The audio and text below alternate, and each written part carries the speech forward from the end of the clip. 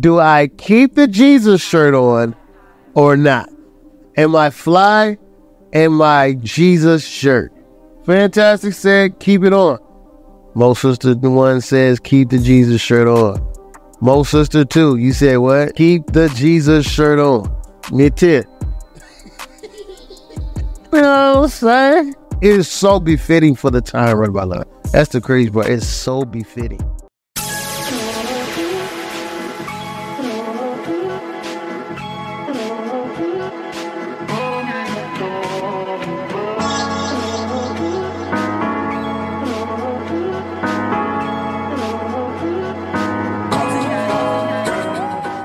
That's not gonna be.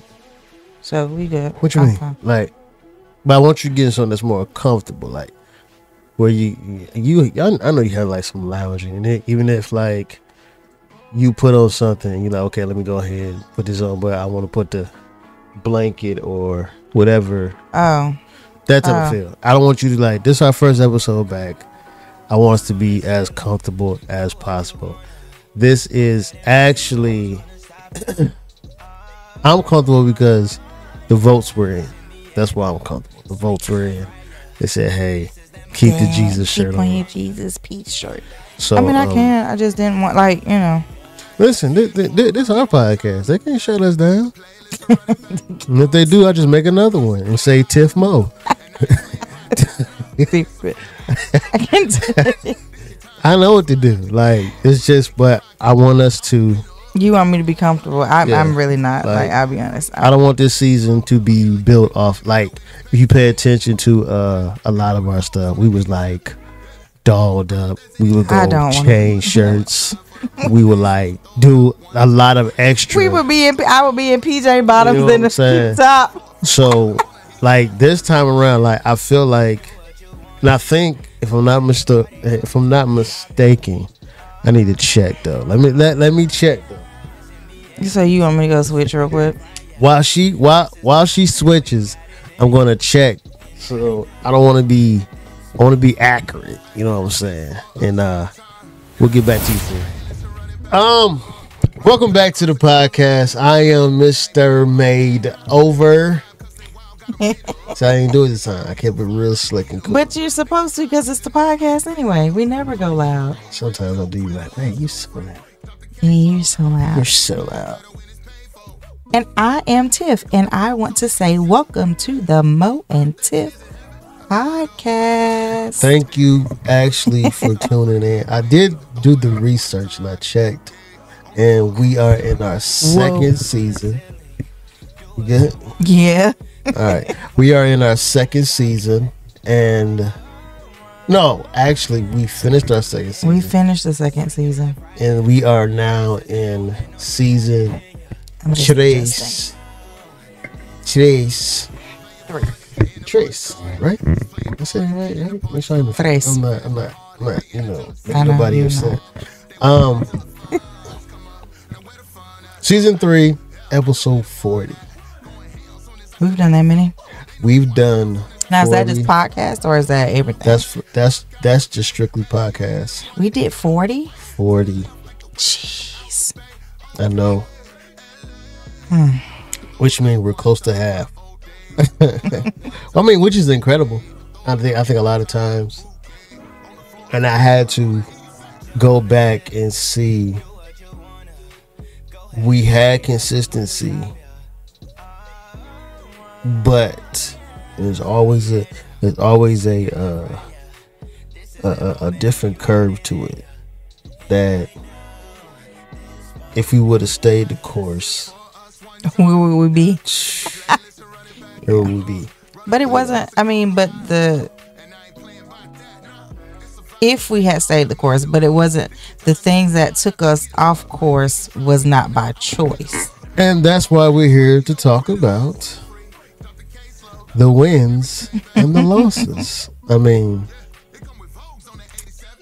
and we're going to jump right in because, you know, like, I don't want to. You want to be waiting? I want to beat around the bush. Can I drop this? Can I drop that? Is that better? I mean, it's your word. You know? Okay. I just, you know. Whatever's comfortable for you. There we go. Okay. No, it just looks weird. hanging. We done thought it was a bug, but like, Are you gonna want water at all or anything like that before we get started? I'm gonna drink your water. Then that's gonna be. I'm gonna drink your. Nah, I'm fine right now.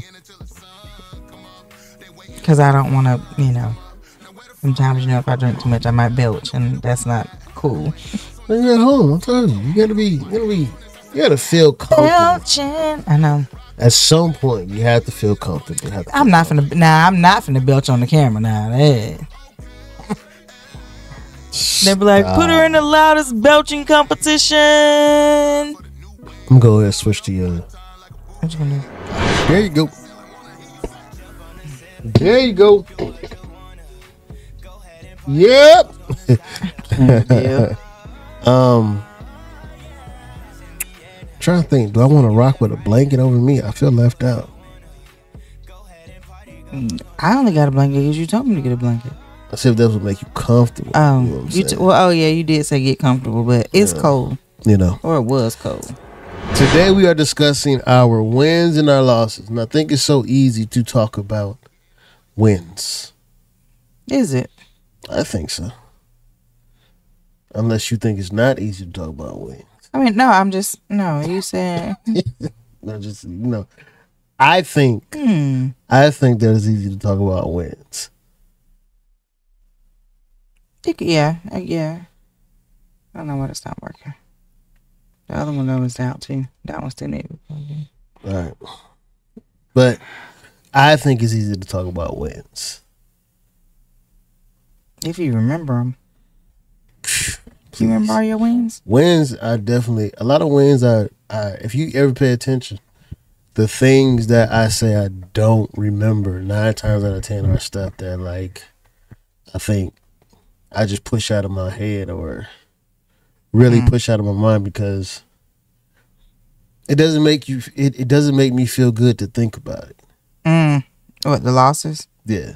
Gotcha. Because I feel like if I continue to think about the losses, then it's going to be a daily depression. Oh, I get what you're saying. To think about losses to me is a downer. It's like it's something like if you want to feel bad, think about your losses.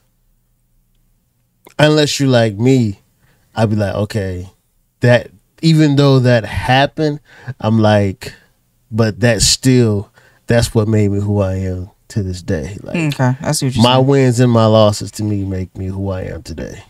Can't separate. You can't do without one. Can't. You definitely can't. So I think to talk about these losses, to talk about these losses, I believe it's always victory at the end of them. Pay attention. Yeah. I mean, they end up becoming or bringing about, not necessarily bringing about a win, but bringing it around to where it looks like, or it takes the negative away that it was a loss. Like, what do you gain or what do you learn? What's this pillow?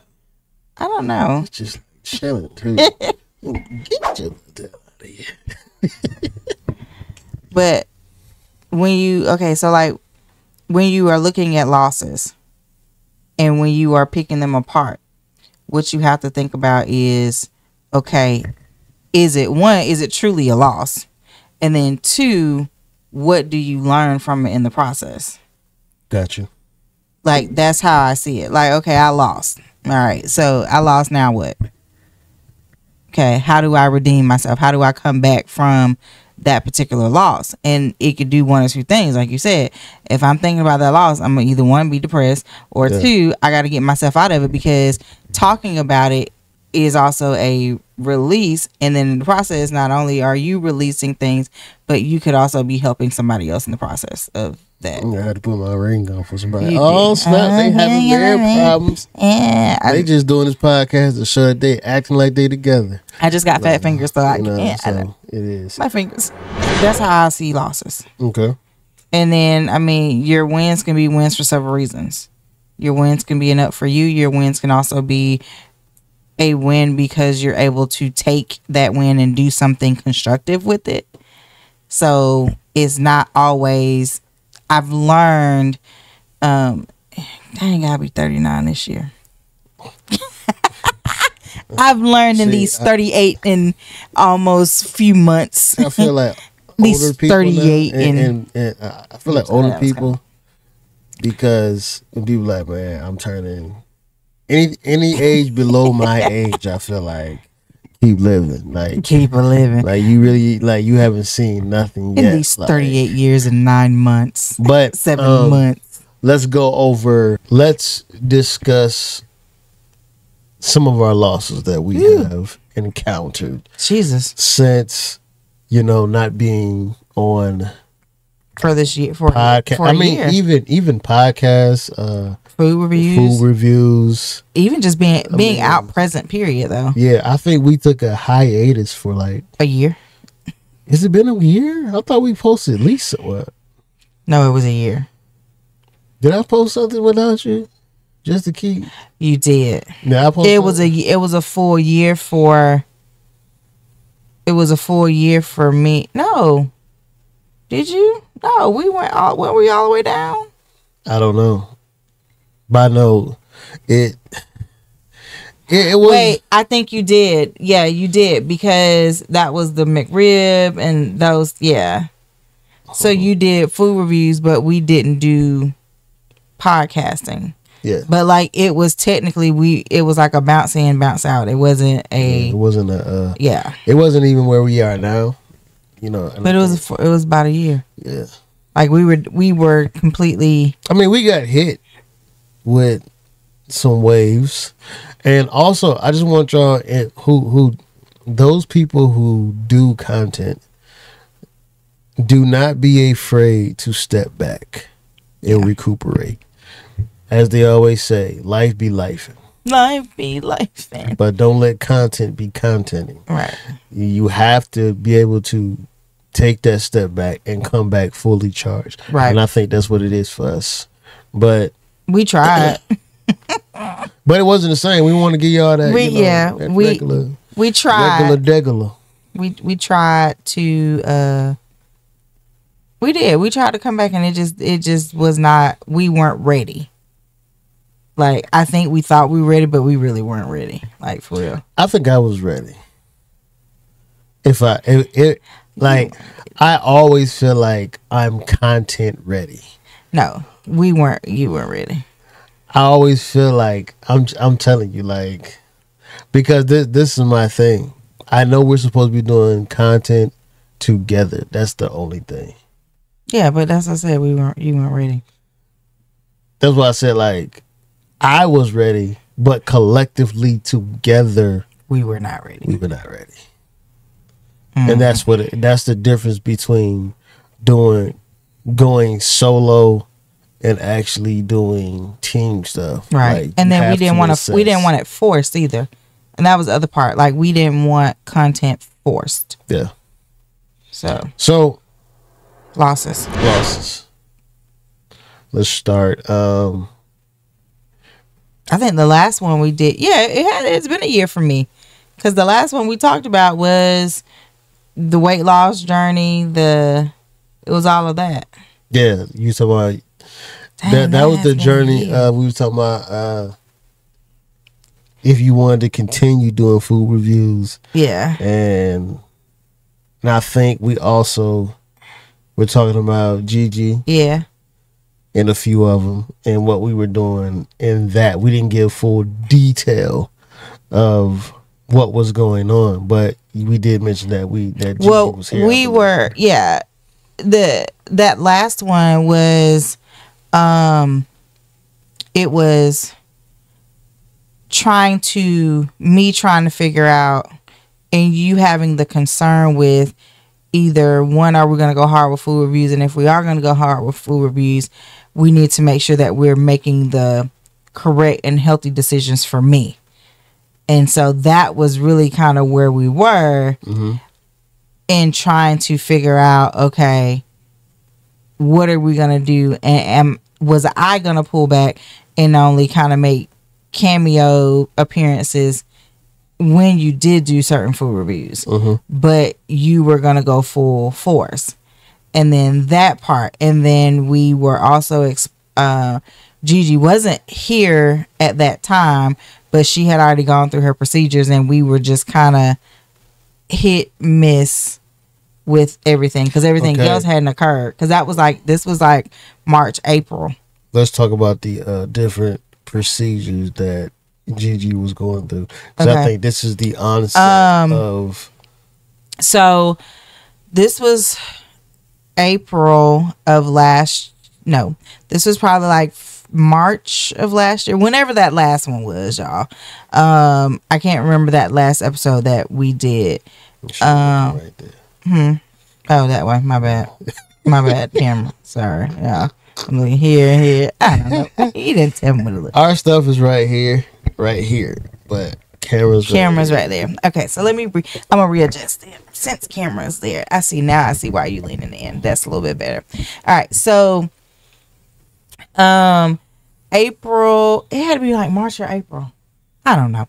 Anyway, one of those months. Don't really be concerned with the dates. Just go so basically what was going on is that my grandmother was with us, and then some things were going on health-wise that we knew, and then we knew that there had to be we opted with her consent for a procedure.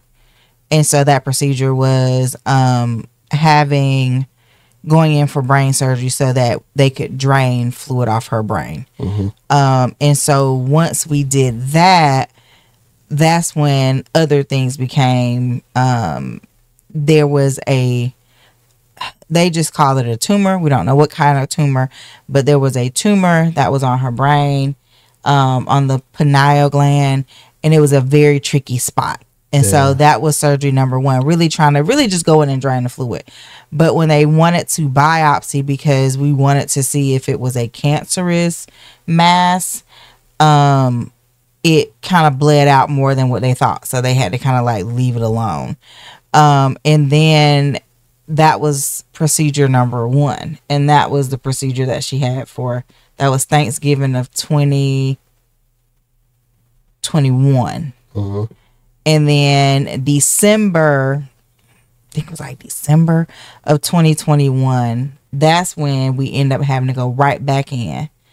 Or they had to go right back in because some things weren't doing what they were supposed to do, as far as that. And then it had to be another procedure. And they had to actually put the shunt in because they were draining it. And then they had to put a shunt in her brain trying to drain the fluid. And so between those two surgeries, it was just kind of like trying to make the best decisions for her and for us, because at that time we were traveling back, we were back and forth on the road. I was video calling all the time in the midst of still trying to work and be a wife and be a mama, all of the things. And so then it got really sketchy, and she wasn't making progress the way they thought she should. So like she couldn't talk. Then she got to the point where they were like she wasn't swallowing properly. And so I forgot the technical term of it, but basically they were concerned about that. She was not recovering the way she was supposed to be recovering, according to her neurosurgeon. And so then when January rolled around, it got a little bit sketchy, a little bit nervous, because we were like, ooh, what's going on? Because it was almost like she was taking a turn for the worse. And so we had to pretty much just drop everything and go. And that's when we went to Jacksonville, just so we can kind of see. She went through, they put her, moved her out of ICU. She went to all of the rehab type places. So we had to do a lot of medical stuff for that. And so once we did that, and I was kind of able to see and assess the position of that she was in, or the situation she was in, we kind of went from there. And it was still, nonverbal. It was words here and there, but it was inaudible. And so we couldn't really understand. So it was kind of like a decline, but it still wasn't the progression that her doctors wanted her to have. In that whole little gist.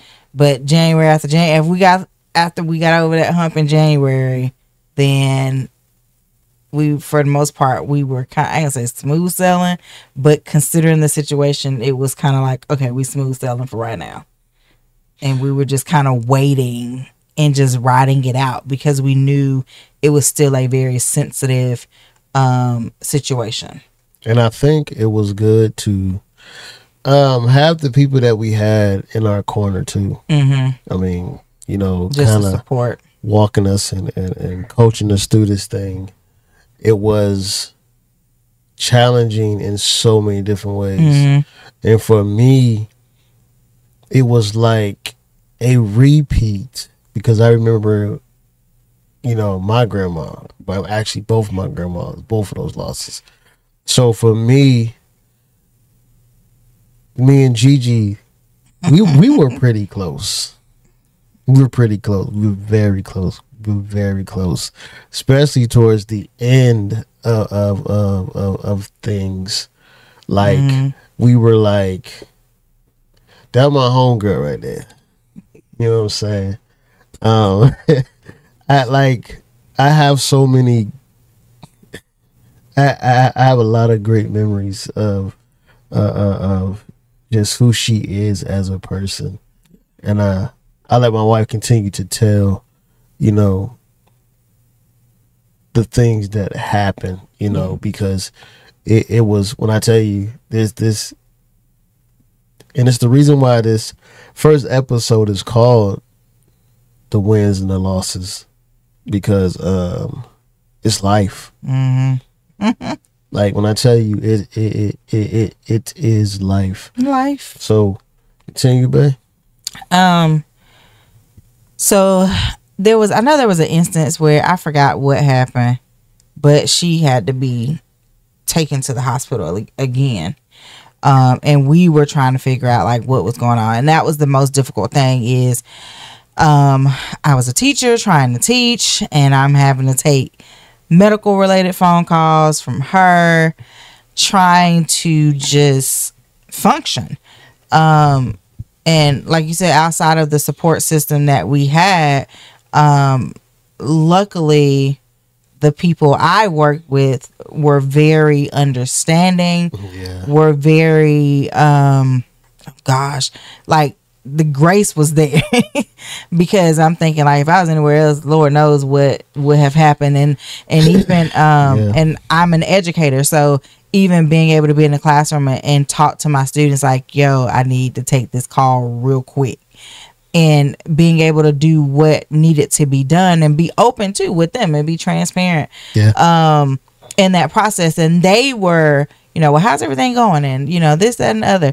So after it just became touch and go. We did end up putting her in a nursing home, which was by far one of the things I did not want to do, y'all. I did not want to do it. That was not my thing I wanted to do. So we got a location, got her there. And of course the main thing is we just wanted to make sure she was being taken care of the correct way.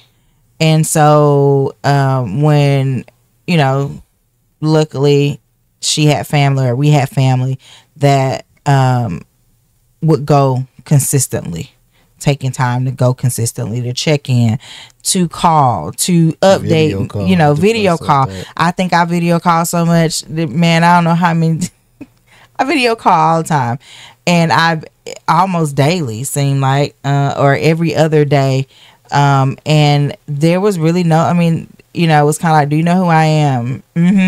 But do you know this person? Do you know that person? So it was really, she knew who I was, but if you ask anybody else, kind of really didn't know. Even in the vacation, we ended up doing another vacation and having to go down, and we went to see her. And even with that, she knew who I was. Yeah. She knew who the girls were. This man would move. She would be following him. You looking for him? He would be off on the corner, and he would have to stick his head around the corner just so she can see, but she couldn't verbalize exactly what she wanted. And so as time progressed with that got worse and worse. And she really wasn't swallowing. She really wasn't doing anything. Physical therapy was not helping. All of the therapies that they were doing, she wasn't doing nothing. All of the progress they were looking for her to make. And the crazy part was there's really no excuse as to why. No one really could know. Like, we still didn't know, and still to this day really don't know if the tumor was cancerous. We don't know that. Yeah. We don't know. We know that it was a nice size and that it really wasn't growing, but we really couldn't do anything else because we couldn't do chemo. We couldn't do those things as preventative.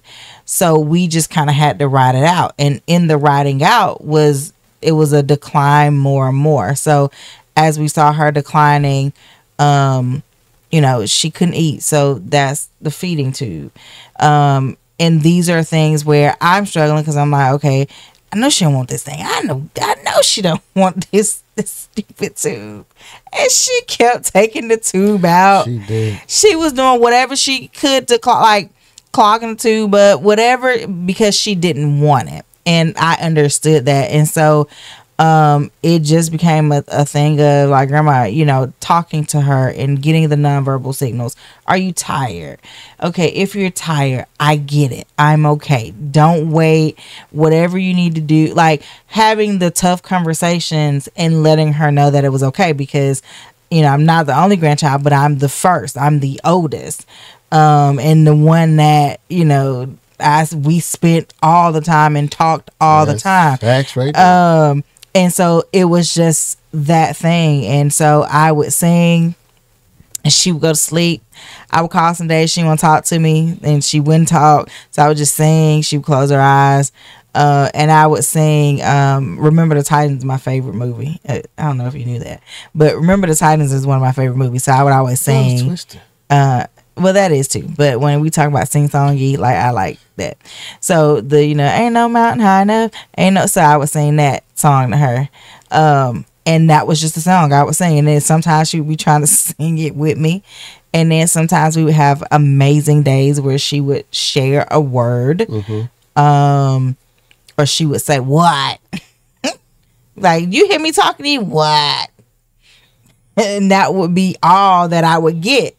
But it was just in that time of, okay, well, I got something. Then it became just a look. And then my aunt would describe that she would be trying to touch my face on the phone. Or she would take the phone and she would like put me under the cover with her. So it was like those things of where it was, I think, her even processing in the state that she was in as much as she could. Yeah. So, and then she started doing she was going through the transition anyway.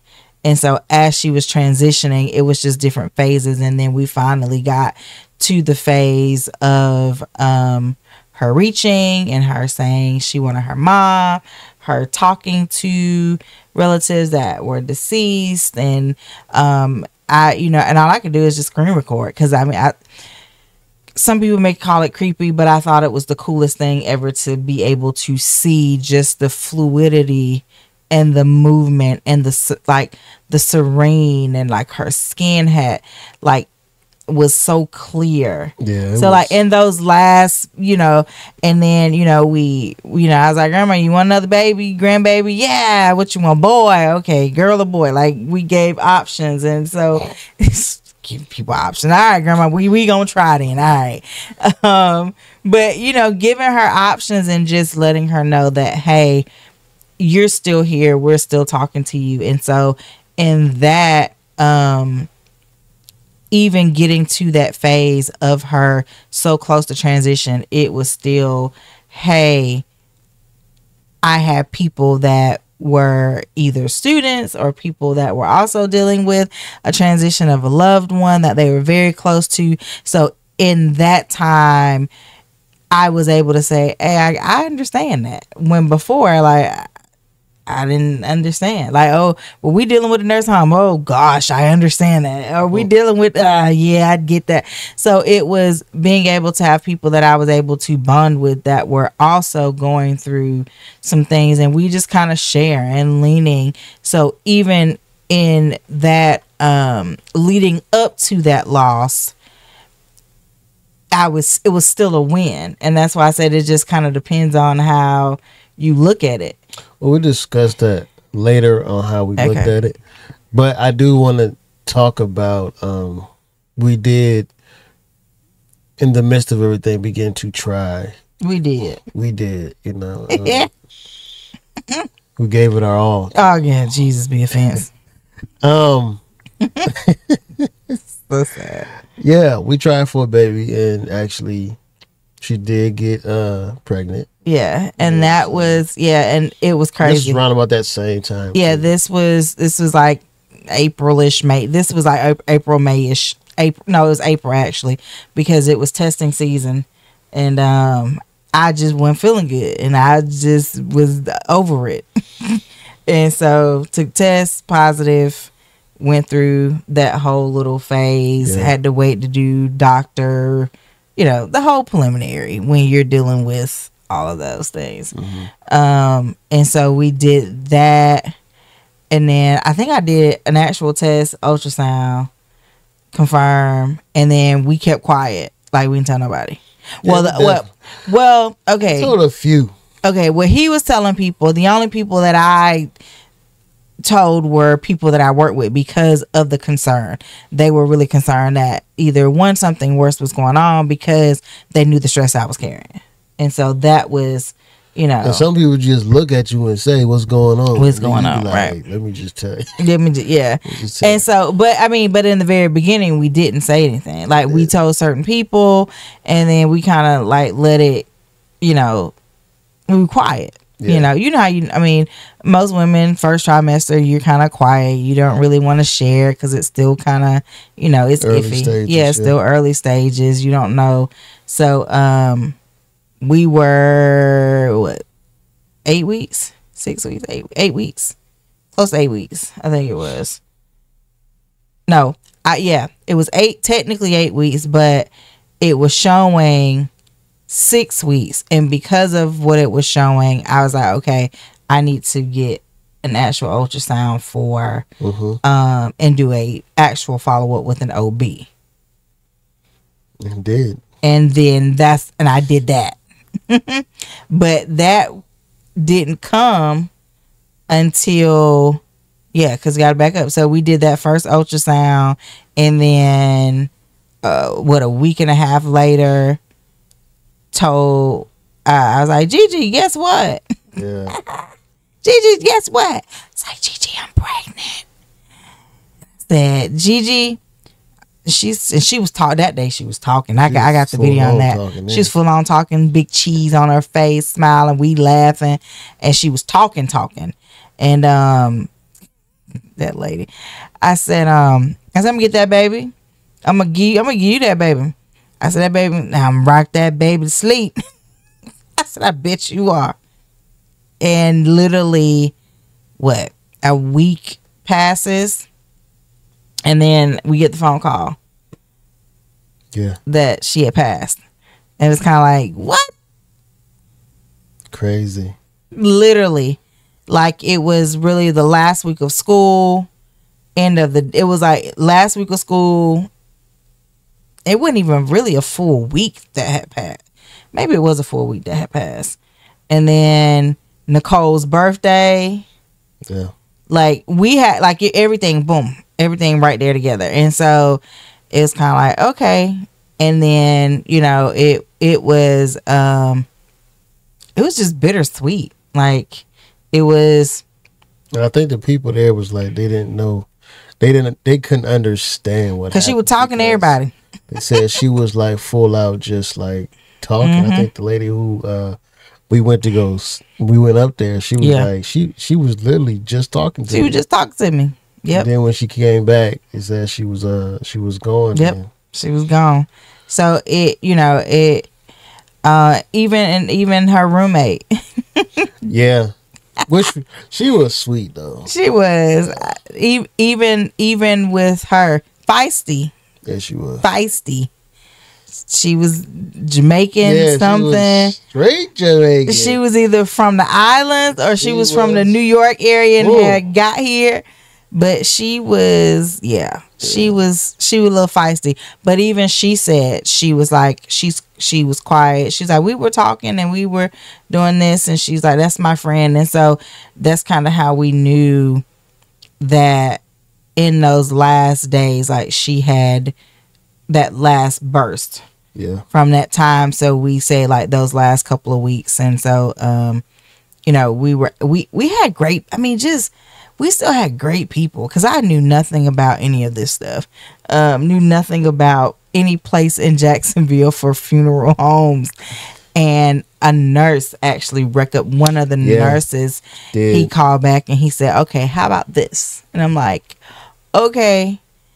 And the places like I was looking, it was just, I was just trying to get there, and he gave me we use these people. My mom passed. We use this person, and he just gave me all the information. And I'm like, okay, they're gonna call you. Okay, set it all up. And that was the thing, is she left a lasting impression for the people that worked with her. That hovered around her in those last moments. And everybody was just, I think, just blown away, because even the neurosurgeon, he was just like, what? And I think with her ending life literally described who she is. She just left an impression on a lot of people. Just in that short amount of time of just being there. They were all there. They were talking like they was just like so devastated that this had happened, because they were looking for her to turn too. Yep, everybody was looking for her. Everybody was looking for her to make that turn, and so. And I think that was the most devastating thing, that people were looking for her to actually fully make that turn and be who Gigi is. Yeah, she rebounds quick. Yeah. So I think after that, that's when we found out. Yeah, and so we were, we spent that whole week. We did. Spent the whole week with family, just trying to get everything together, let everybody know what was going on. It was a whole week of a whole lot of firsts, and I don't want to do that no time soon. And I think when we went up there, found out all that stuff, but then I think to see you have to deliver all this bad news, that within itself, you're trying to, I think that was the on the road, knowing what's going on, and knowing I have to make those phone calls, knowing I gotta make the phone calls, knowing I gotta also set up everything else too. Well, really not knowing it then, but having an idea okay, what's in order? What do I even start? And I think the most difficult thing was getting there, not really even having time to breathe, and then having to deliver the news. Yeah. And what do and just the different reactions. That's what I want to say. The people's different reactions. I understand. I don't fully understand. But I never want to be that person to tell somebody, hey, that your loved one is gone. It was so many different reactions. I didn't know. It's like, what do you do? And that's on top of trying to keep yourself together. Yeah. In the midst, because it was like, who do you video, and then who do you call? Who do you only voice call? Who do you video? And that was the thing. I was having to do both. I was video calling and I was voice calling. And then it was like, okay, now who's where, when, how, what people I need to, the other people that I had on, that she was friends with for lifelong friends, and also having to deliver hey, now your lifelong friend you know, you've been wanting to talk to your lifelong friend and haven't. And I think that was the worst part of it. The worst part of it is we couldn't talk to her to see how she felt. Right. We couldn't talk to her to get an idea of anything because she wasn't talking. She wasn't talking. Like, she was not. So that was the thing of just having to deliver the news. Like, I don't want to have to do that. Like, if there's a different way to do it, I don't think there's a different way to do it. But I just think that everybody's not built for that type of stuff. Like, so having to do that and then turn around and knowing, okay, now I got to get these arrangements together. What? So went through the arrangements. Setting everything up. Ladies were amazing. The place were, oh my gosh, truly awesome. Like, one thing about me in the midst of all of this, I want you to notice one thing about me. Like, I'm gonna stay with the jokes. Yeah. Because I believe, you know, laughter is such a great medicine, and I know God has gifted me as far as with making people smile. Yeah. And making people, well, not making people, but taking people out of that element of sadness for that time. Because a lot of times we'll be there dormant for a while, and like you would never have nothing to break that. You need something in the middle that helps you break that type of stuff so you can have time to really breathe and assess and just basically come up for air. Because you gotta understand, you just been hit with a blow that you lost. Not to me, I say the glue to the family. Oh yeah. And when that glue is gone, it's difficult for people to manage and hang on. You know, so I was jokingly, but I wasn't over jokingly. You know, some people can over joke and just be like, okay, that's enough. Too far. Too far. Come back. I have a science to my I would say comedic role. And I believe that it's just, to me, it's being spirit led, even when you're funny as far as different other stuff. But the arrangements was set up. The place where we went to had me even thinking differently about like the end of life. Right.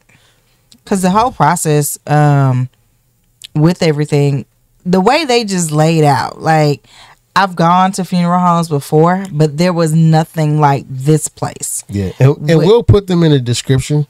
And they're not paying us for this, but we'll still put them in the description. And they are, I think I want to say they're worldwide too. Like that, they are, like it's a franchise basically. And I think a lot of times people choose what's local, but this place, being that they handle everything, the catering, the food, you could do the catering there, the funeral there, like everything. And when you walk in, it doesn't look like a funeral. Like it didn't look like I'm looking for where a casket room is. I don't want to see, like, because I've been in a place you got to walk around. Yeah. Or like there were no viewings. Like there was a ceremony, I think they were getting set up, but like even that was probably the most elegant thing I've ever seen. They were so respectful. Yeah, very, very. So they made the whole process very, very easy. And yeah, you did. You stayed with the jokes. You stayed to make sure I was eating and different things like that. And then even though she was, going through a lot, and I know she was taking on a lot, being pregnant at that time, and still trying to manage not only her emotions, your people emotions, and I think it was more so making sure everybody else was good, right, in the midst of everything. Yeah. So I think with all of that, that showed your strength as far as in that moment, whether you think it is or not. But yeah, so we did all of that, and then I think it was like we were getting ready to come back, and it was like that Friday, Saturday, and I'm like, it was that Friday, and I'm like, I don't feel the best. Yeah. And you know, so it was kind of like, you know, you like just rest, you know. Auntie was just like, rest, you know, chill out, relax. And I'm just like, I don't know. It's just something don't feel right. Is all I know. Like in my mind, I thought the worst, but I dare not speak the worst. Mm-hmm. And I think that's when we were getting on the road and coming back that Saturday, and I was uncomfortable. That was probably the most uncomfortable ride ever. And then I think Saturday, that was when we made it home, and you made me just sit. Like, you just made me sit down. Because I was like, babe, I was like, I'm spotting. And you said, just sit down. You did a lot, just sit down. And so I just sat on the recliner with my blanket and sat on the recliner. Really didn't do much. And then I'm trying to think at what point did I call. I remember calling the after hours number for the doctor, the new doctor. But I don't remember what day that was. Like, all that's like cloudy. And I remember her saying, well, you can either go to the ER if you're that concerned, or you can just wait till your appointment. And I was like, look, I guess I'll just wait it out. And then Sunday, you were at church, and I remember telling you again, all right, babe, it started again. And you were just like, just come on to church. And so I remember sitting in church like, okay. And so I think I told mom. Mm-hmm. I think. I don't even remember. But I remember just saying, okay, hold out till you get to the appointment Tuesday. Like, that was in my mind. Like, okay, hold on. But still, again, I felt, but I dare not speak. Right. Because the one thing that I think the unspoken thing that I had said to myself, but had never said to you, is one of my fears was losing a child, because so many people, I was like, one of my fears is actually losing a child, and it didn't matter at what stage, but that was just one of the things that I feared the most. And then it was kind of like, okay. And so I just kind of, you had me be easy the whole time. And then, you know, we had people praying, from my coworkers to people that were in our circle. And then it was kind of like, I didn't really want to share it. Like, I didn't want to get no more bad news. I didn't. I was done. Everything else. I was done giving bad news. So like, I would delegate. Like, I had a person to text, hey, can you tell everybody, like, okay, this is what happened. All right. And then we did have an informant. I had and I just didn't want to I did not want to be the person to have to keep delivering bad news. I wanted to say it one time, and then that one part, please, you just share it here. I didn't want to have to send multiple. And then so we got to the doctor. That was that Tuesday. Mm-hmm. And like, it was just weird. And like, the lady, she came in, she's like, are you sure you were? Who told you were? And so, but laying on the table, I already knew. Like, I didn't even see what I saw prior to all of everything else. Like, I didn't see it. And so when the girl had the, you know, of course, like, in the ultrasound room, the big screen, you could see. And so the way she was looking, I was like, I ain't even there no more. She looked puzzled. I already knew what it was, but I dare not say it.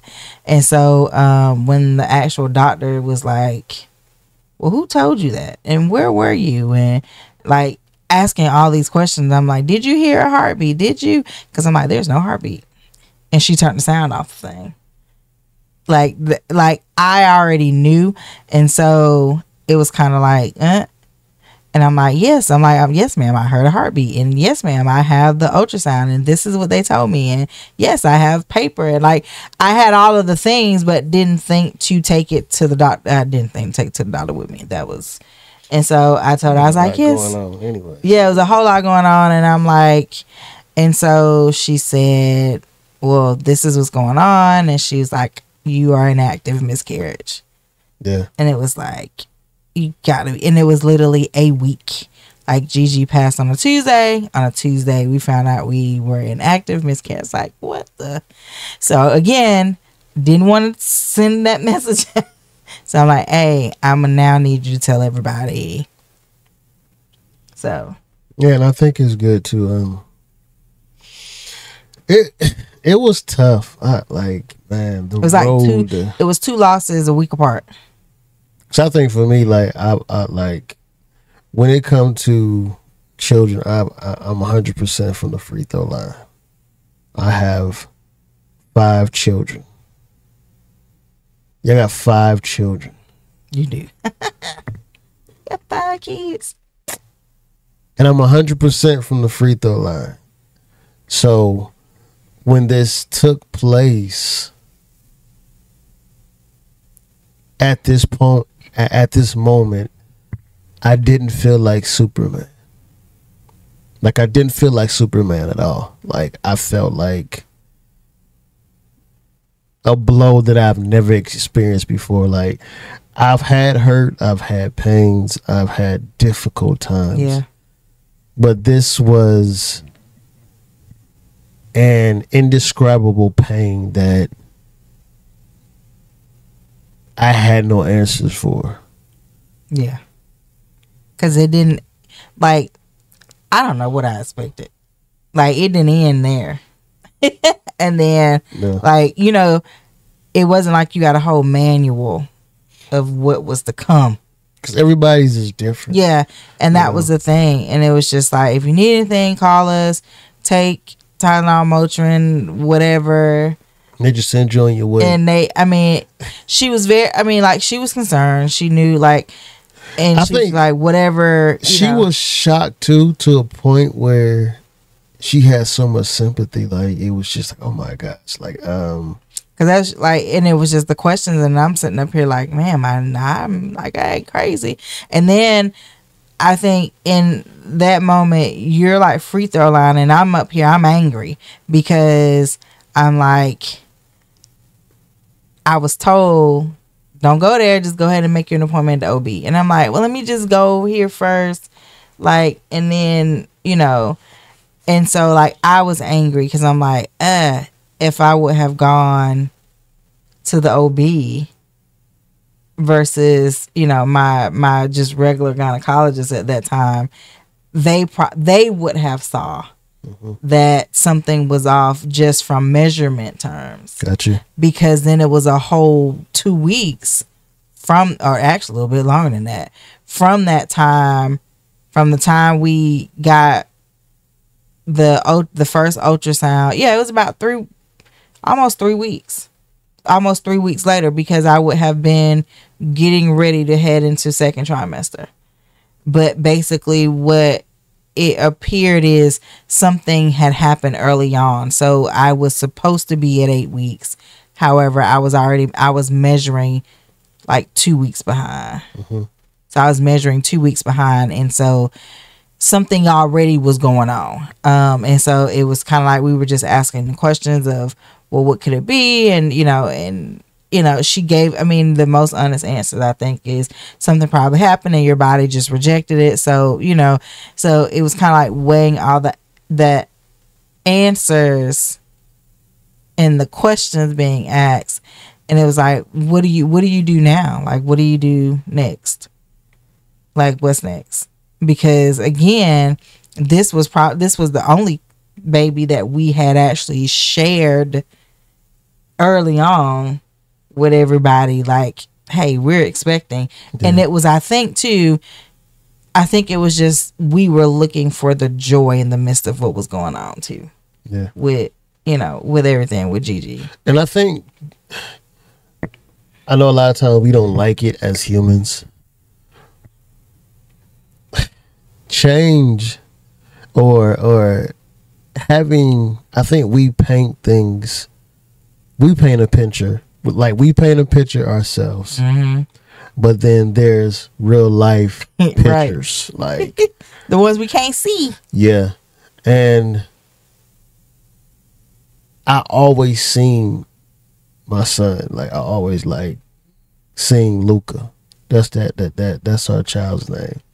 So if you ever see us with shirts on about, we have our theme colors and different other stuff for him. People like, and people may ask or may think, how do you think or know that it is a boy? I just know. Yeah. And to go through that turmoil in my life, and I think as men, and if I can talk candidly to the men about your surroundings and not being afraid to show emotions, and not, it took me a while to even admit, like, okay, yeah, you lost a child. I think that idea and really trying to find the support, like finding the support of it. Yeah. Because you don't know who you could be vulnerable with, because in our culture, and we talked about this, in our culture, it's such a taboo thing. Nobody talks about it. Everybody's hush about it. But then the other cultures, like, their support, And so I think for me in that time, it was difficult to admit. Yeah. And then having to then go back to school. On top of everything. It was that time. It was, okay, gather yourself together, get to school, and then everybody knowing. And you not really wanting, because they don't know what to say. So it was like having to face that and be like, no, it's really okay. But then on top of that, having people to say, you know what, I went through the same thing, so I get it. I understand where you're coming from. And that was like really the first thing that I felt going back. It was like, oh man, I'm so sorry. But hey, I went through that same thing, because you discovered a lot in that time. I discovered so much about your circle, which makes sense, because the things that are kept quiet that we don't even share, and I always talk about vulnerability being our superpower, but the moment you said, okay, listen, I've lost a child, it was people that came out the woodwork said, oh yeah, I lost a child. I'm like, hold up, we've been knowing each other for it was a people while. And then it was just people we also too, like, we didn't connect on a certain level, but when they shared, that was like the common bond.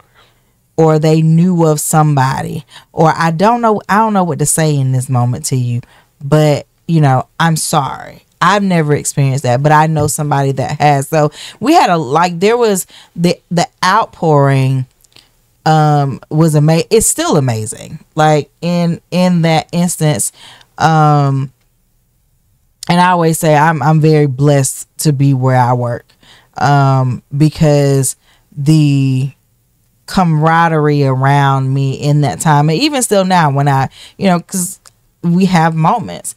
And even with that, and just saying, well, how y'all doing? Okay, well, it wasn't always about Tiff. How's Mo doing? How is Mo handling that? And I think that was the thing, is what we did is we did not turn outward to everybody else.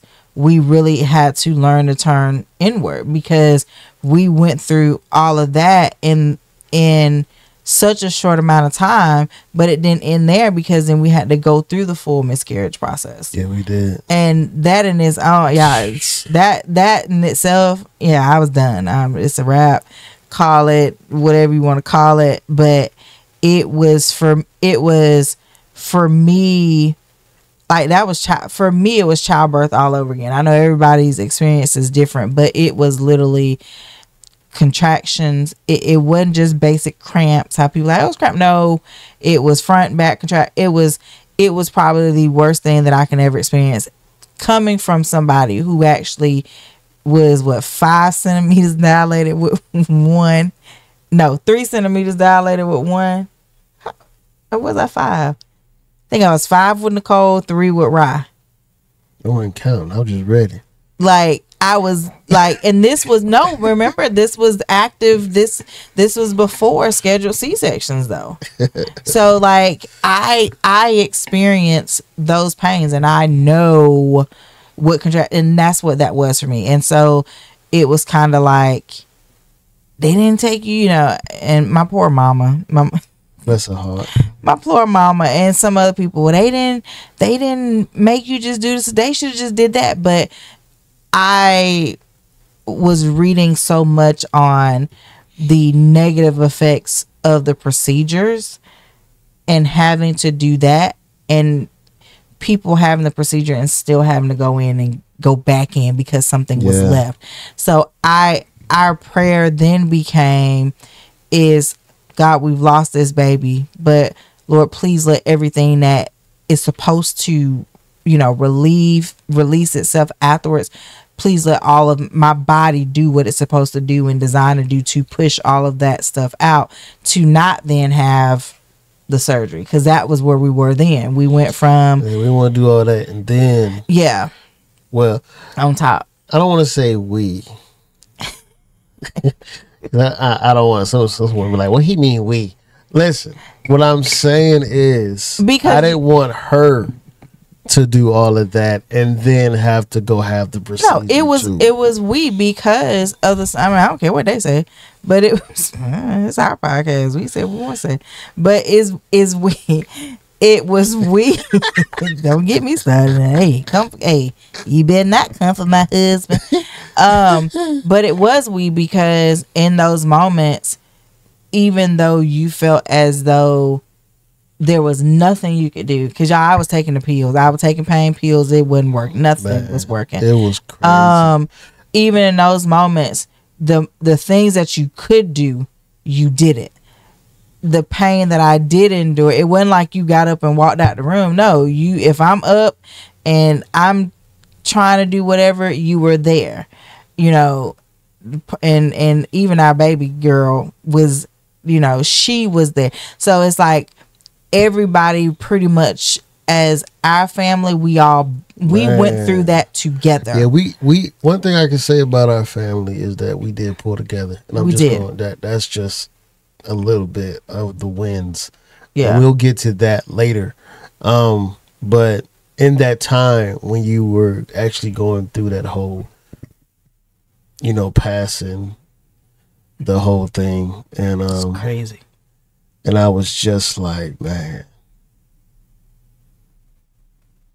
just asking God for wisdom and help, because it's different to lose a child, but it's also different to see your wife suffering in pain.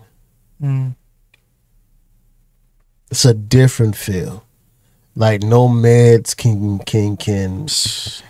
ease the pain or do anything like that. Only thing you can do is be there,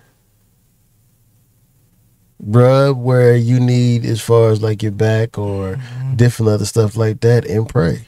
That's it. And that's and to me, a lot of people will probably see that as limitations, but for me, it's like, if Mom always taught me it when you stick your hand out in front of you and you can't control it, if it's beyond your hands, then it's God's business. Yeah. And for me, I just literally begin to make it God's business. Yeah.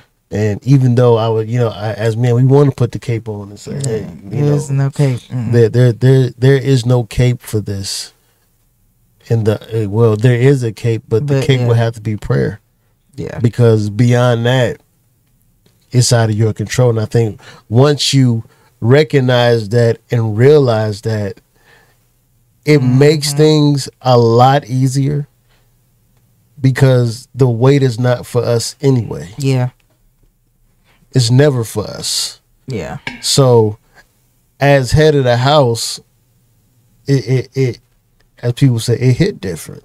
Yeah. Because it was that thing of and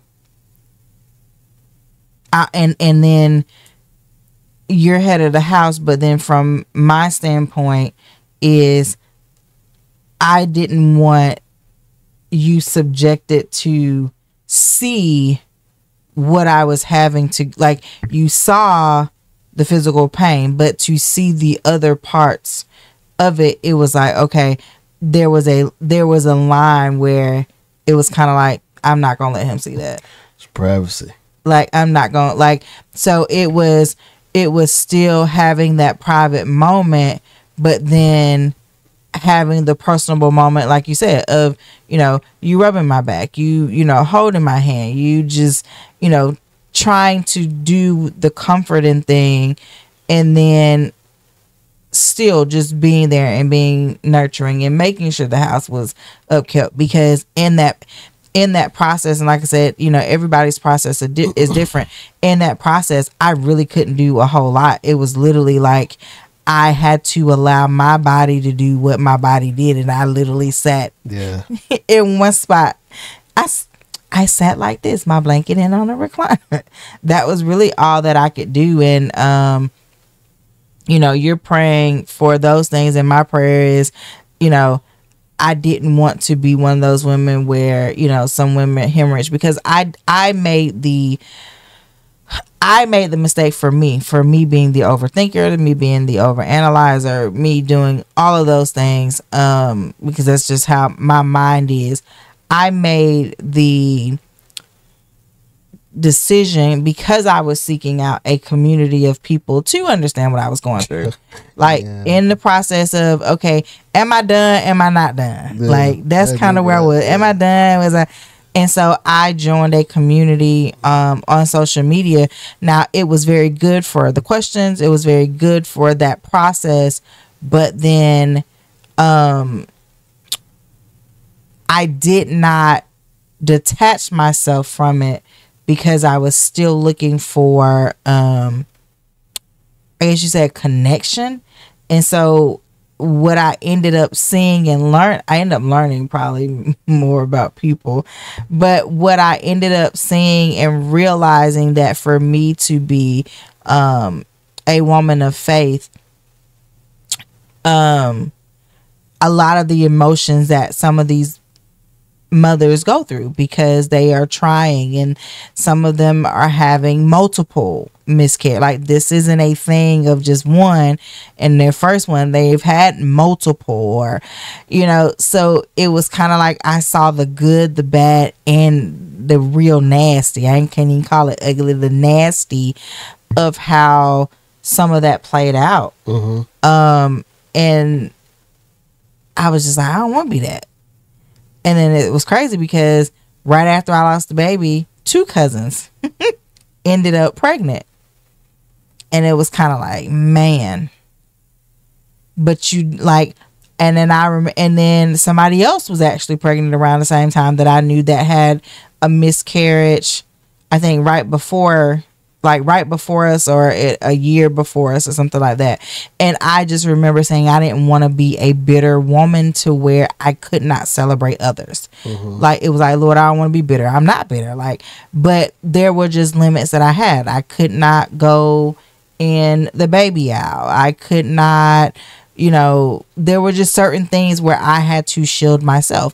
But if I was on social media and someone posted that they were expecting, I'm going to congratulate them. I'm not going to be. And so that was the thing that I learned. And so I had to really pull back. And so it was like a win finding the group, but then it was a loss, because the people that I was connecting with, like, it was more harm than it was good. Then also, after the whole ordeal was over, you passed it. And I believe we went back to make sure everything was good, right? Yeah. So we went back and she was just like, yep, everything's gone. and I believe I think it was probably like 2 or 3, maybe 2 weeks after that. We ended up where I work at.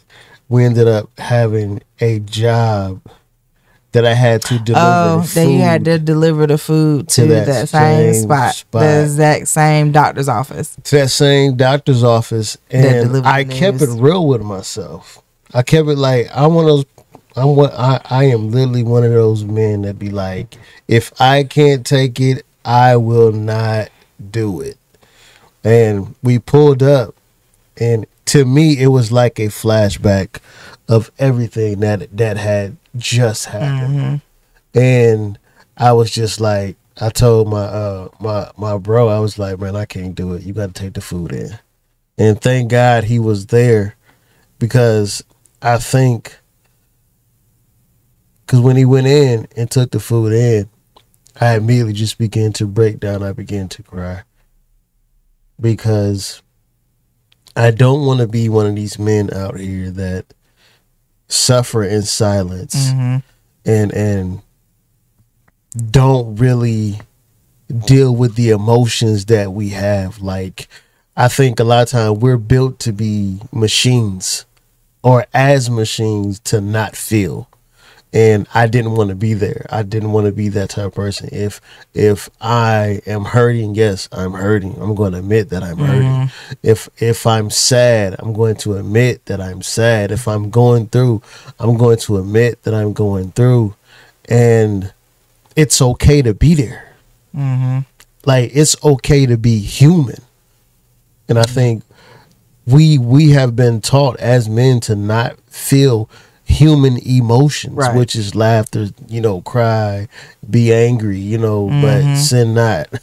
And I think that's why a lot of times the house is in such a disarray, because the man is not dealing with his true inner pain. Yeah.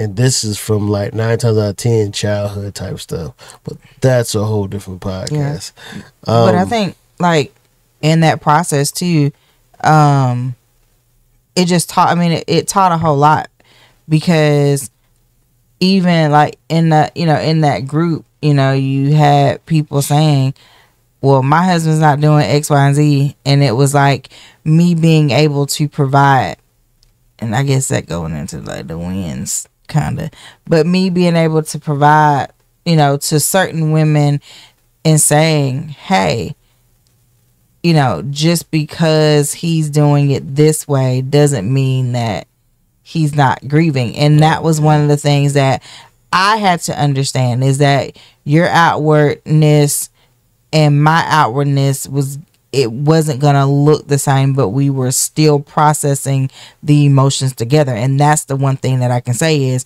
throughout that whole time, we processed the emotions together. Yeah. I know, you was crying. You did say, okay, I broke down. I couldn't go in there. Okay. Now I understand that you're processing this thing just like I am. It may not be an everyday thing.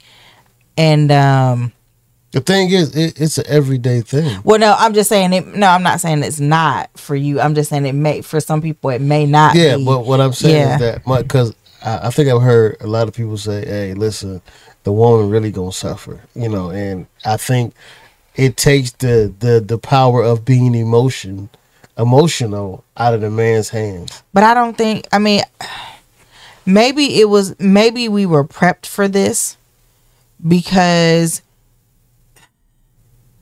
I went through, but the hardest part was the miscarriage process. It wasn't the rebound of having to deal with the emotions, but it was, I was upset of the, okay, well, why this? But I think the one thing that stuck out in my mind was my grandma said, I'm gonna get that baby and I'm rock that baby to sleep. She was all about her grandkids and her great grands. It's two grandkids, but she was really all about her great grands. That was the thing that her wish was. She left Virginia, she moved here, she got time with her great grands. Yeah. And that was what she wanted. So to have another great grand come into the world that she would not see, she would not be around, like couldn't hold, couldn't buy stuff and spoil, like I think that was the thing that I kept going back to, is when my grandma said she was gonna take the baby right to baby sleep, so she literally, that's what like that was in my mindset the thing that kind of kept me, I think, from just, oh, she gonna go through, oh, it's just miserable. But like I said, I didn't have a woe is me attitude about it. Yes, there were hard days, there were emotional days, there were days where I just wanted to walk down the stupid baby aisle because it was the quickest way to cut through to get to another area in the store. But having to, one, go all around the store, or not knowing the store's layout, Yeah. and having to go like those are the things, is knowing, okay, there's still going to be triggers. And then starting school, and the first thing I found out is that there is a coworker of mine who is having complications in her pregnancy. Yeah. Like, it was kind of like full circle for me. And I think that was why I never went into that, oh, the woman gonna go through. Yeah, okay, I went through when I was trying to pass that thing. It's just like that for me was the hardest part. The other parts, and it could just be our circle. It could be the fact that we literally had a very solid circle, and it's combined. It's a combined circle. We have our church family. I have people that I'm very connected to and close to of the faith that I work with.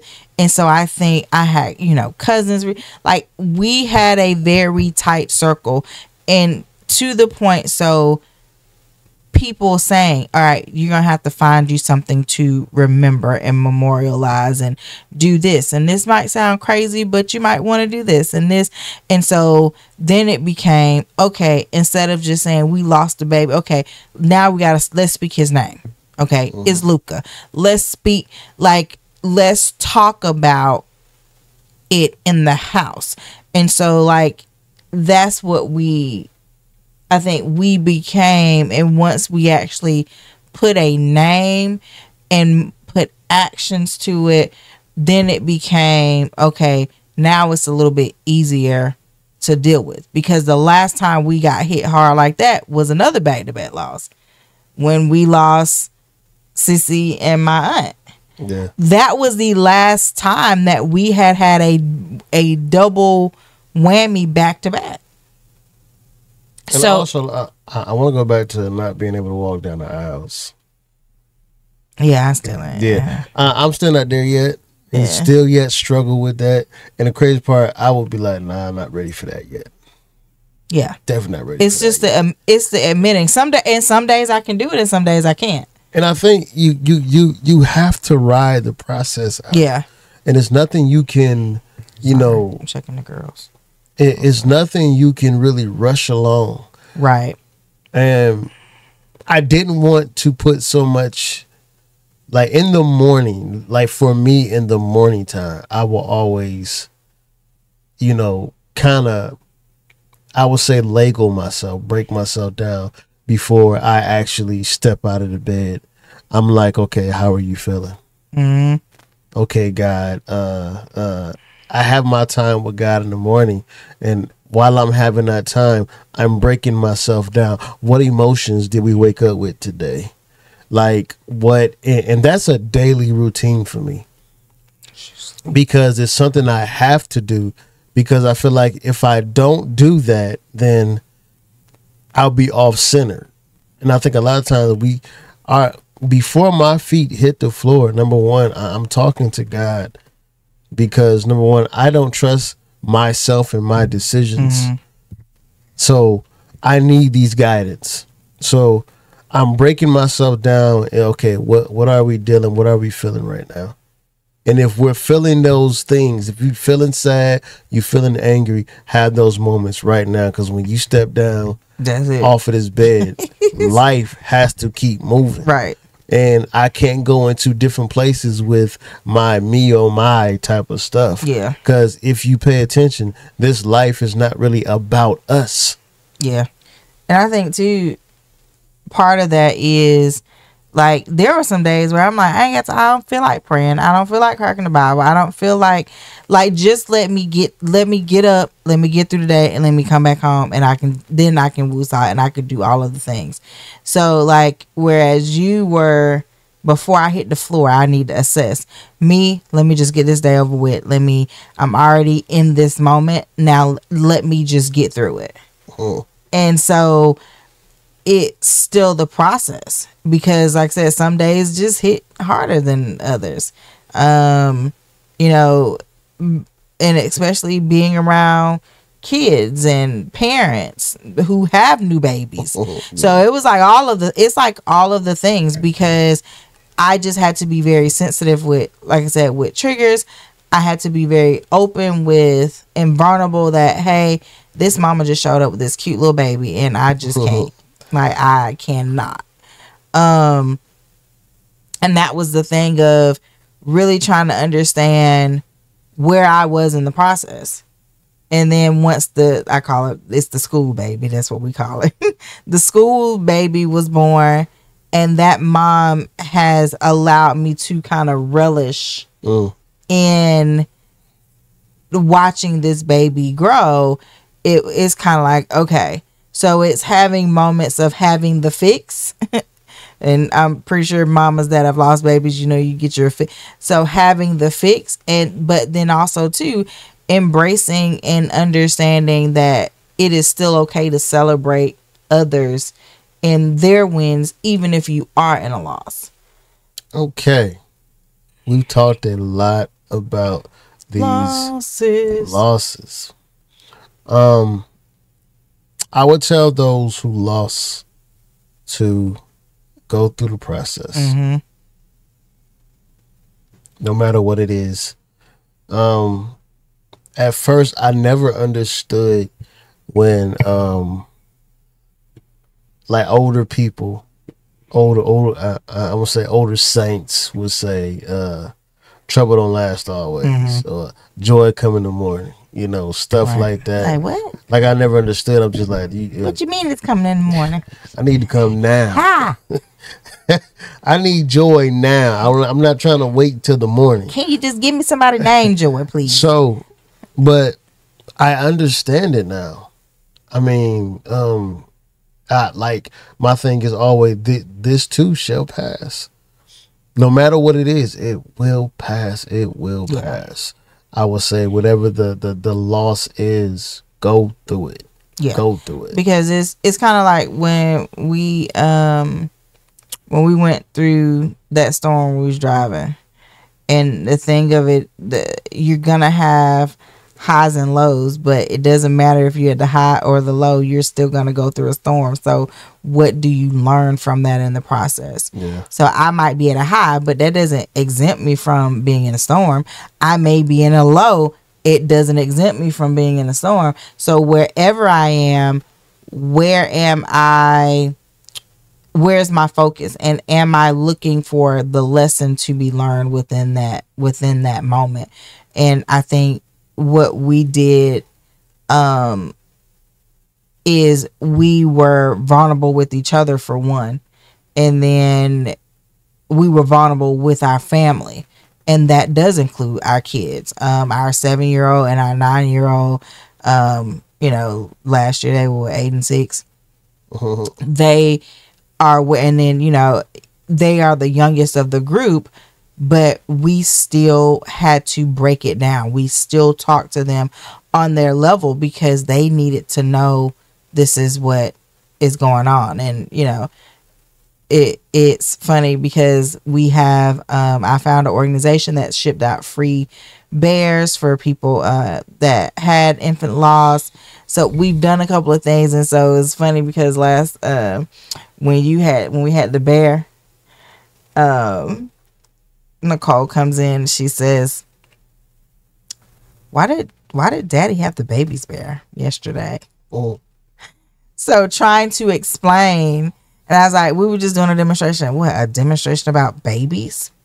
No, child. A demonstration talking about. So like, our kids are they are aware of this was something that impacted our family. Our older kids, our boys, are aware that this is something that impacted our family. And so what we did is it bound us together, and it created that win, because just because, you know, they didn't see I don't even remember if I showed them the ultrasound pics of the baby, but just because they didn't see ultrasound pics or did or whatever, just because they didn't grow up in Gigi's presence, the things that she gave and the nuggets that she gave them, it still left a huge impact. And so when you're going through these things, it is very important to, one, be vulnerable, and then two, find a close-knit group of faith-based friends. Okay? Faith-based, and of the faith. And like I said, for me personally, there were very few people outside of a cousin who walked me through the process of child loss. But outside of that, in my immediate race, I didn't have anybody. So it was to my friends of other races that were able to connect and help me to process and help me to deal with that. So sometimes, you know, you may have, we got to debunk the let's be quiet and this is taboo, so we're not going to talk about it. No. It is a subject that really does need to be discussed, because one, there are women that are out there that need the correct guidance of how to deal with this thing. There are men because there were men in that group too that I was in. There are men in that group that are seeking. If there's a group for women, guess what? There need to be a group for men, because the men still are going through it. And so that's the thing where we learned that even though we had a tight circle, we knew that we still had to be able to turn inward to each other. Yeah. And I think that was the biggest thing, is knowing what was a hard thing. So we didn't watch anything that dealt with baby. We didn't watch anything that dealt with death. There's so much. There's so much. We cut off a lot. We cut off, and we just spent that season of our lives really just kind of talking to each other and really trying to help each other process. We also therapy too. Yeah, and therapy we did. Yeah, and so that was the thing. It was like, okay, well, let me get back into therapy, because it ain't gonna work. And the proper therapy is an extra added bonus to you recovering. Yeah. I think in the whole process, I always, even though we lost Luca, I had to be present for the others. Yep. I made sure that I was present as head of the household. You have to make sure you're present in the house. The loss, it's one thing. Yeah. But when you got light-skinned girls and my son here and other people leaning on you, it's a must. You must be there for them like that. Yeah. And it was days where there were days I was disconnected. And then it became, okay, I got to be in this moment. There were days where I could not bring myself to just do the day-to-day task. Even some days teaching was hard. Even even meetings. And it was kind of like, but having people to pick up on that and to step in and fill in the gap. And that was something that you did very well and continue to do very well. As we're on this road of just processing the grief, because this ain't it. We still grieving. Ain't it? We still, we still are going through the process, and just finding the best, because there are tons of wins. We lost Gigi, we lost Luca, but then our son moved with us. Like our oldest. Gigi, we also lost Luca, and then just recently we lost Jimbo. Oh yeah. So oh God. That within itself, man. I mean, you gotta understand, like, and that was recently. That was the most recent. That was the most recent one. That within itself was tough. That was a lot. That was tough right there. Yeah, that was a lot. So even with all of those, you look, the wins are, our circle is still tight as a family unit. It did bring us together closer, and we are able to still talk and laugh. And the kids keep thinking that we finna have another baby, and I keep telling them, no, ain't gonna happen. We done. That's it. So the wins though are I would say it's so easy to talk about the wins, because for me, waking up daily is a win. Oh yeah. Being in a happy marriage. Yeah. It's different when you're in a marriage and your wife is sleepy. Come on, I did good. That was 2. I've only had 2 the whole time. But it's a different feel when you have a partner. And I talk to my brother Rashad about Rashad J, how much I just value my wife, and like it's a different thing when you all are stepping together. It's different when y'all walking together and y'all vision is on the same path, and y'all are not like pulling in different directions. So I love my life and where it is right now. I just love where I'm at. I mean, my son, we had 2 graduates this year. Did.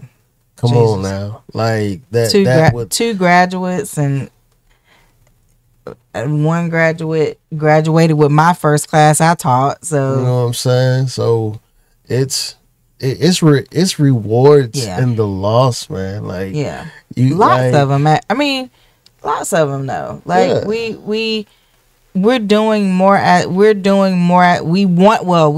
out doing more anyway last year. Like that was the thing. We did start out, but it forced us to, because we weren't doing vacations often, but that forced us to do vacations. We was all working, no play. We were literally all working, no play.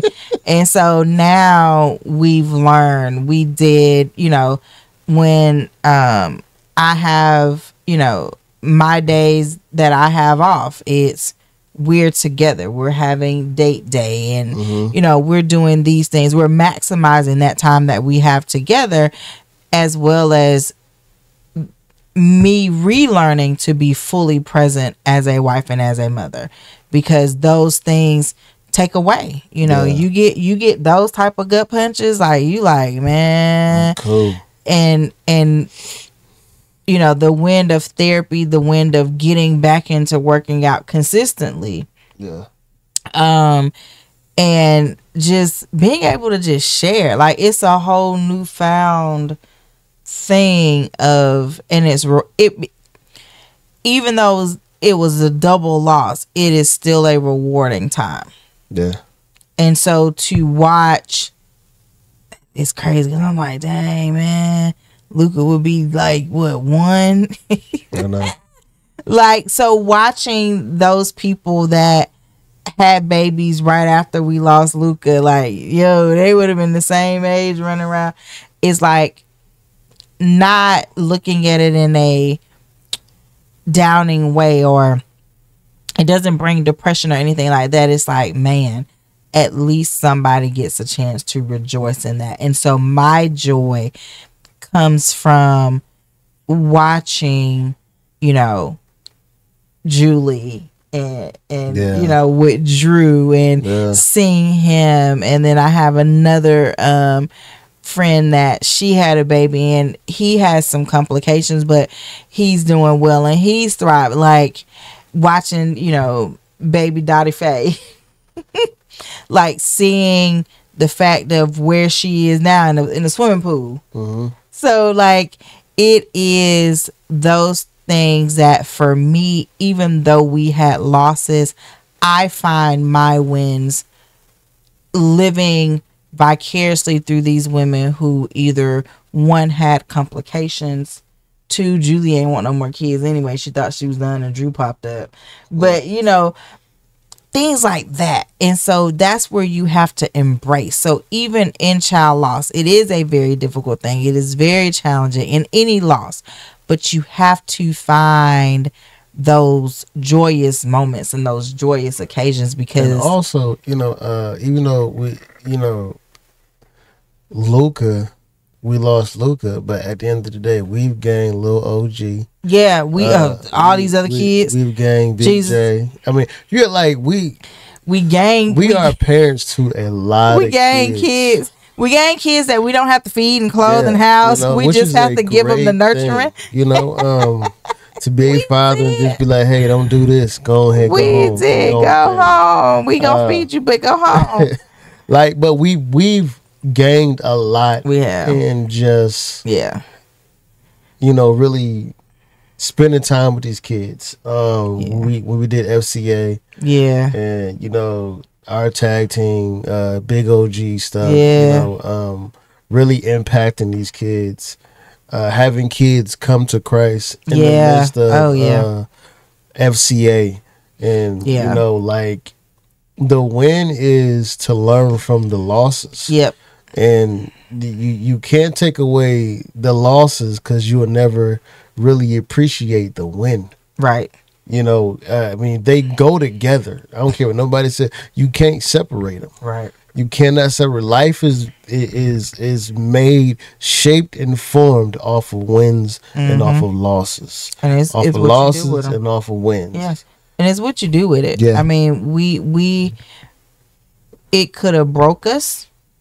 It could have broke us up. That's the crazy part. Because it was a very difficult thing, and I didn't want to share how I was. I didn't want to share the deep, dark feelings that I was having in the process. Because it's like, man, but then, you know, like you said, you got these children running around here. So it's kind of like, what don't you do? And it made our kids more in tune and sensitive. I think, you know, I could just be sitting and chilling and, mommy, are you okay? Mommy, you good? Mommy, what's wrong? So it showed the nurturing within our children as they are growing and understanding the whole life process. But it really is about what you do with it. Like, are you gonna wallow in it, or are you gonna get up and you're gonna keep moving? I mean, I like the scenario I use of you drop the ball. Are you gonna just kick it and then walk up to it and then bump it again with your foot, or are you gonna pick the thing up and keep going? So it in these moments is, you know, it was a fumble, but we got it and we kept going so that we could at least score the touchdown, or at least punt it for the field goal, or reach close to the field. Okay, I don't know nothing about no football, but I'm talking a little bit. I see.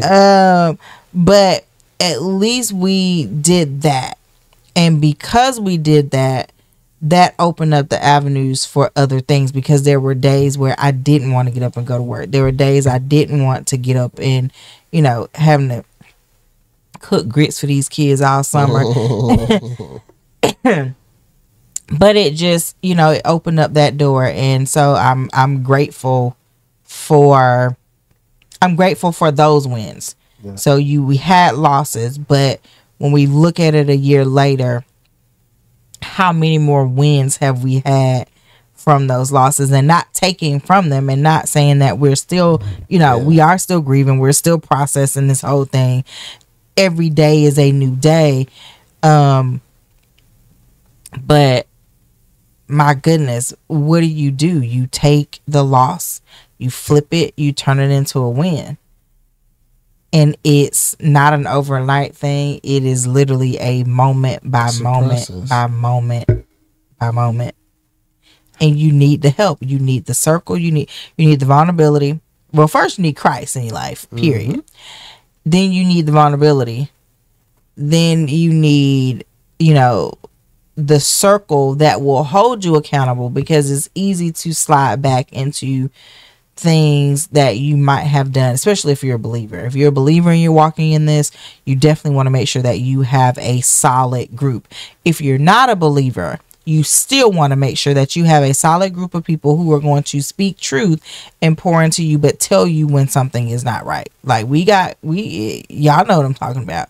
So in those instances, but for the people that are believers, you really have to make sure you have someone to hold you accountable, because it got bad. Where and so we had to bind together to make sure, because I'll be honest, people in our race didn't know what to say to us. So it was quiet. So we needed each other so we could be vulnerable and say what needed to be said, so we wouldn't slip back into something. We had our friends that have gone through this that were checking in, that making sure we're good. Cry if you need to cry. Do this, whatever you need to do. Okay, Mo telling you the truth. Are you gonna listen to him? Oh, man. So he's talking truth, though. Right. So we had those things, and because of that, we can sit in front of you and say, hey, in life you're gonna have wins and you're gonna have losses, but it's about what you do with them. Yeah. It's truly rewarding, because what you go through, I guarantee you'll be able to testify and tell somebody how to get through what. It's amazing how what we can see, what they are losses. I don't want to take away from that, but the lesson and the path that you can show people of how to tunnel through, to navigate, like there is, like Google Maps, right? Certain people who's built for that. Like for miscarriages and dealing with stuff like that. I'm like, we must be built for it. We must be made, because a lot of people are not made to go through that, survive and come out on top, and still say, but God. Yep. Most people will fold in that instinct and blame God. But for us, it's like, man, you know something? It was tough. It was difficult. It was a challenging time in our life. It set us back to the point where we had to reposition some things. Yeah. We like really rethink some things. Like, okay, but after we rethink, we came together, grouped together, got stronger, and communicating and understanding each other. Yeah. We are now more closer than we've ever been as far as in our marriage right now. And by far not perfect, just progressing and moving the mark. That's what this did. This did that, and this allowed us to see that it is important to take time with family. It is important to step away from work and enjoy each other. And that's the thing. Is everything peaches and cream? No. Is it pie in the sky? No, it is not. It is not ice creams with sprinkles and cherries all the time. However, it can be if you make it that way. Yeah. It may not be the color sprinkles, but we might have some chocolate sprinkles on there. So it might not be bright, but we at least got some sprinkles, or it may be two sprinkles. So it really is how you look at it. And that's what this whole thing taught us, is what is our perception, not only as individuals, but what is our perception as husband and wife? What is our perception as a mother and father? Because we do have our children that are looking at us, and how we navigate. Yeah. So, and to close out, I mean, first of all, it feels good to be back on the podcast. I guess, man. I'm not gonna lie. This setting has me very chilled, relaxed. I feel like I can really say some things in this setting. Like, I can really just like fire off if I wanted to, but still yet be comfortable. So is this how we podcast? It's gonna be how we podcast, you know. So it's gonna have to be the new stew With blankets and stuff too? Try me. Told you, Niggas. comfortable. This is a new day. This is the Mo and Tiff Comfort Podcast. Well, thank y'all for tuning in to this podcast of the wins and the losses. If you have liked this, continue to subscribe, continue to like. This does bump us up in the algorithm. Share this. Don't just keep it all to yourself, you know. And another thing, if you are a non-believer,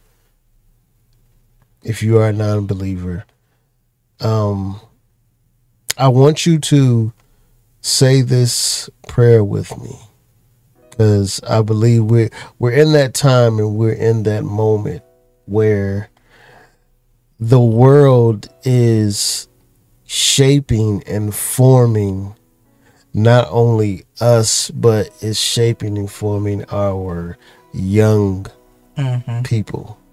So if you're listening to this and you would like to be saved, we want to lead you in number one, a prayer of repentance, and then you coming to God, and those who are backslid, you can come back to God. So my wife is going to lead in a prayer. Come on, fix your face. Come on now. What? Going to lead you in a prayer that, you know, of repentance, and then accepting Christ into your life. Because it's all about, if you believe that he has died and rose again for the remission of your sin, then you're saved. So it's no hooping, no hollering, or anything like that. But if you believe that in your heart, that he has died, that Jesus has died, and then he has came back from the grave for you, then you are saved. So, wife. This man here, I tell you. See how he got me? You gotta do what we call to do. God, we thank you. God, we thank you for anyone that is listening to this podcast or watching the video, that you just touch them right where they are, God. God, for it, we ask that you just forgive those who have backslidden, God, and remind them of your word, God, for you said you are married to the backslider, Father. So I ask that in these times, Father, lay it upon their heart for them to turn fully back to you, God. Not being a lukewarm Christian, God, not straddling the fence, God, not half in, half out. But God, I ask that you just touch their hearts right now, God, and forgive them, Father, for everything that they've done that is not of you, God. So we ask that you just create in them a clean heart and renew a right spirit, God, and help them to connect with a church home, Father, where they can continue to seek your face, God. And we thank you for those that have backslidden. God, there's somebody listening to this podcast right now, Father, and they don't know who you are. God, is that person that we're speaking to, Father. Is that person that we want them to turn their life around and come to you, Father. So those of you that are listening to this and you want to give your life to Christ, God, we thank you for them, Father. And you say this prayer: God, come into my life and save my soul. God, I honor you. I believe that you sent your son, Jesus, to die for my sins so that I may have everlasting life, God, and have it more abundantly. God, renew my mind, renew my heart, God. Help me to walk in you. Help me to turn to you, Father. God, you're the only one that can do it, and no one else can. The world can't do it. So God, rest and rule and abide in me. Thank you for sending your one and only begotten Son to die for me,